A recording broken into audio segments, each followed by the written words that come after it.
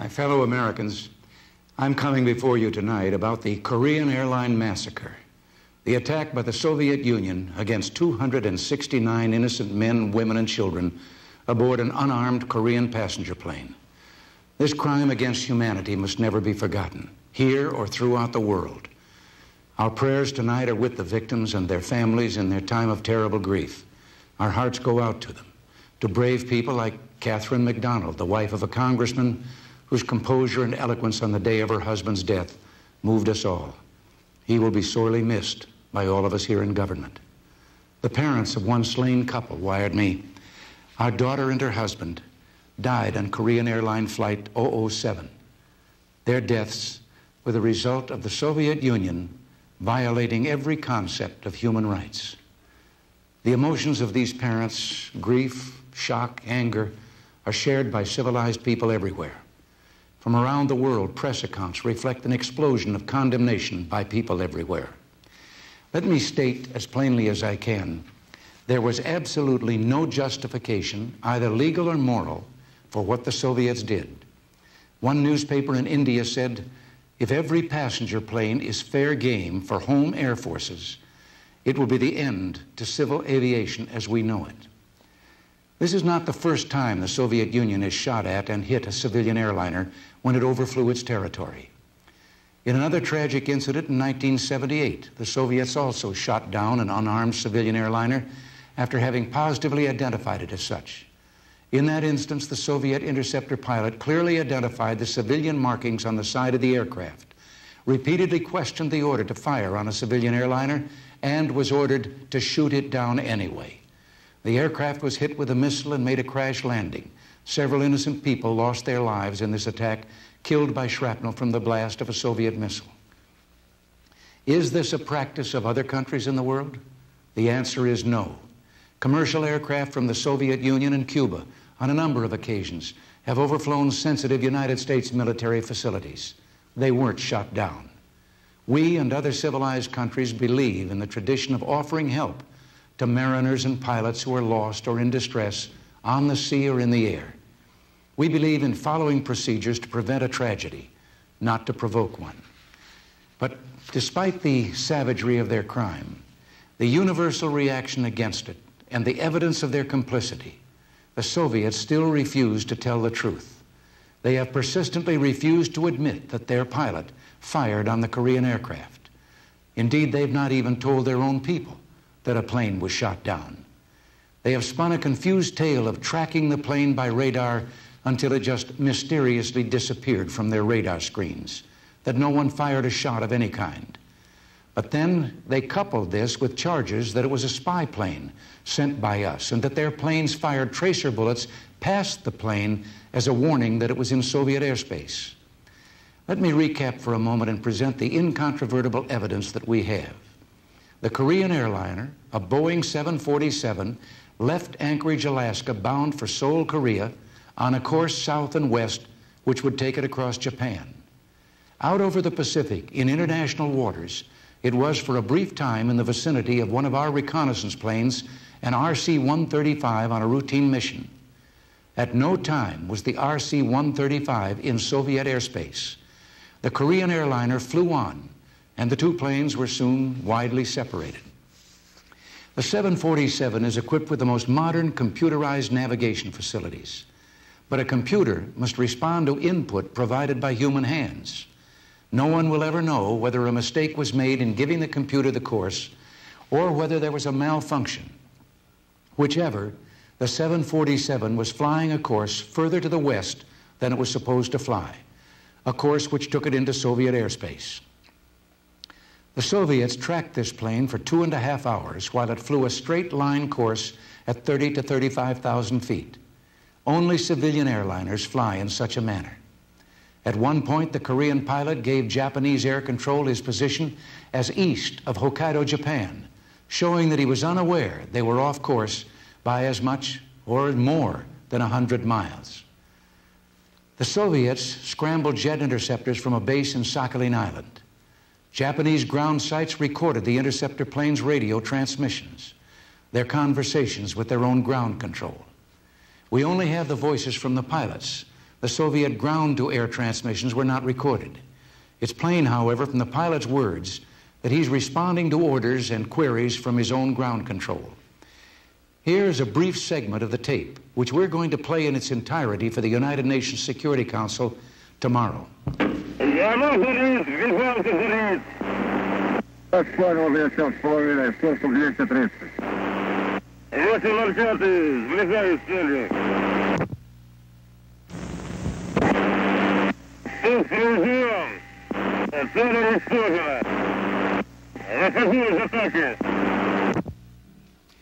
Those were the voices of the Soviet pilots. In this tape, the pilot who fired the missile describes his search for what he calls the target. He reports he has it in sight. Indeed, he pulls up to within about a mile of the Korean plane, mentions its flashing strobe light and that its navigation lights are on. He then reports he's reducing speed to get behind the airliner, gives his distance from the plane at various points in this maneuver, and finally announces what can only be called the Korean airline massacre. He says he has locked on the radar, which aims his missiles, has launched those missiles, the target has been destroyed, and he is breaking off the attack. Let me point out something here having to do with his close-up view of the airliner on what we know was a clear night with a half moon. The 747 has a unique and distinctive silhouette, unlike any other plane in the world. There is no way a pilot could mistake this for anything other than a civilian airliner. And if that isn't enough, let me point out our RC-135 that I mentioned earlier had been back at its base in Alaska on the ground for an hour when the murderous attack took place over the Sea of Japan. And make no mistake about it, this attack was not just against ourselves or the Republic of Korea. This was the Soviet Union against the world and the moral precepts which guide human relations among people everywhere. It was an act of barbarism, born of a society which wantonly disregards individual rights and the value of human life and seeks constantly to expand and dominate other nations.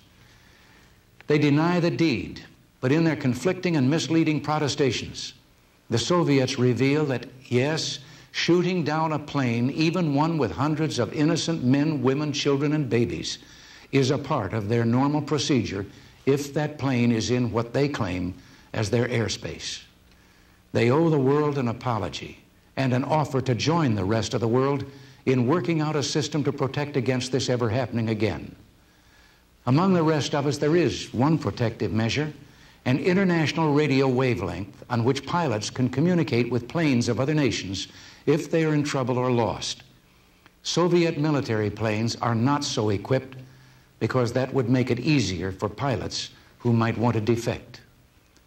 Our request to send vessels into Soviet waters to search for wreckage and bodies has received no satisfactory answer.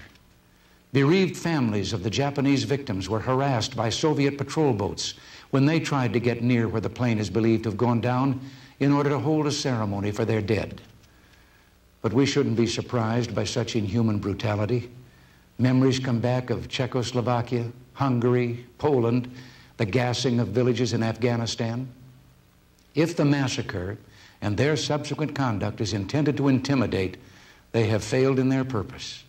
From every corner of the globe, the word is defiance in the face of this unspeakable act, and defiance of the system which excuses it and tries to cover it up. With our horror and our sorrow, there is a righteous and terrible anger. It would be easy to think in terms of vengeance, but that is not a proper answer. We want justice and action to see that this never happens again. Our immediate challenge to this atrocity is to ensure that we make the skies safer and that we seek just compensation for the families of those who were killed. Since my return to Washington, we've held long meetings, the most recent yesterday with the congressional leadership. There was a feeling of unity in the room, and I received a number of constructive suggestions. We will continue to work with the Congress regarding our response to this massacre. As you know, we immediately made known to the world the shocking facts as honestly and completely as they came to us. We have notified the Soviets that we will not renew our bilateral agreement for cooperation in the field of transportation so long as they threaten the security of civil aviation. Since 1981, the the Soviet airline Aeroflot has been denied the right to fly to the United States. We have reaffirmed that order and are examining additional steps we can take with regard to Aeroflot facilities in this country.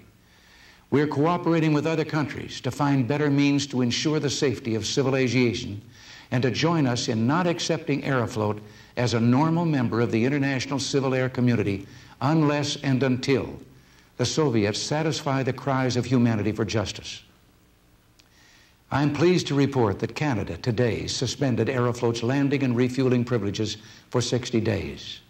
We have joined with other countries to press the International Civil Aviation Organization to investigate this crime at an urgent special session of the Council. At the same time, we're listening most carefully to private groups, both American and international, airline pilots, passenger associations, and others who have a special interest in civil air safety. I am asking the Congress to pass a joint resolution of condemnation of this Soviet crime. We have informed the Soviets that we're suspending negotiations on several bilateral arrangements we had under consideration. Along with Korea and Japan, we called an emergency meeting of the UN Security Council, which began on Friday. On that first day, Korea, Japan, Canada, Australia, the Netherlands, Pakistan, France, China, the United Kingdom, Zaire, New Zealand, and West Germany all joined us in denouncing the Soviet action and expressing our horror. We expect to hear from additional countries as debate resumes tomorrow. We intend to work with the 13 countries who had citizens aboard the Korean airliner to seek reparations for the families of all those who were killed. The United States will be making a claim against the Soviet Union within the next week to obtain compensation for the benefit of the victims' survivors. Such compensation is an absolute moral duty which the Soviets must assume. In the economic area in general, we're redoubling our efforts with our allies to end the flow of military and strategic items to the Soviet Union. Secretary Shultz is going to Madrid to meet with representatives of 35 countries who for 3 years have been negotiating an agreement having to do with, among other things, human rights. Foreign Minister Gromyko of the Soviet Union is scheduled to attend that meeting. If he does come to the meeting, Secretary Shultz is going to present him with our demands for disclosure of the facts, corrective action, and concrete assurances that such a thing will not happen again and that restitution be made. As we work with other countries to see that justice is done, the real test of our resolve is whether we have the will to remain strong, steady, and united. I believe more than ever, as evidenced by your thousands and thousands of wires and phone calls in these last few days, that we do. I have outlined some of the steps we're taking in response to the tragic massacre. There's something I've always believed in, but which now seems more important than ever. The Congress will be facing key national security issues when it returns from recess. There has been legitimate difference of opinion on this subject, I know, but I urge the members of that distinguished body to ponder long and hard the Soviets' aggression as they consider the security and safety of our people, indeed all people who believe in freedom. Senator Henry Jackson, a wise and revered statesman and one who probably understood the Soviets as well as any American in history, warned us, the greatest threat the United States now faces is posed by the Soviet Union. But Senator Jackson said, if America maintains a strong deterrent, and only if it does, this nation will continue to be a leader in the crucial quest for enduring peace among nations. The late senator made those statements in July on the Senate floor, speaking in behalf of the MX missile program he considered vital to restore America's strategic parity with the Soviets. When John F. Kennedy was president, defense spending as a share of the federal budget was 70% greater than it is today. Since then, the Soviet Union has carried on the most massive military buildup the world has ever seen. Until they're willing to join the rest of the world community, we must maintain the strength to deter their aggression. But while we do so, we must not give up our effort to bring them into the world community of nations. Peace through strength, as long as necessary, but never giving up our effort to bring peace closer through mutual, verifiable reduction in the weapons of war. I've told you of negotiations we've suspended as a result of the Korean airline massacre, but we cannot, we must not, give up our effort to reduce the arsenals of destructive weapons threatening the world. Ambassador Nitze has returned to Geneva to resume the negotiations on intermediate-range nuclear weapons in Europe. Equally, we will continue to press for arms reductions in the START talks that resume in October. We are more determined than ever to reduce and, if possible, eliminate the threat hanging over mankind. We know it will be hard to make a nation that rules its own people through force to cease using force against the rest of the world, but we must try. This is not a role we sought. We preach no manifest destiny. But like Americans who began this country and brought forth this last best hope of mankind, history has asked much of the Americans of our own time. Much we have already given. Much more we must be prepared to give. Let us have faith in Abraham Lincoln's words that right makes might, and in that faith, let us to the end dare to do our duty as we understand it. If we do, if we stand together and move forward with courage, then history will record that some good did come from this monstrous wrong that we will carry with us and remember for the rest of our lives. Thank you. God bless you, and good night.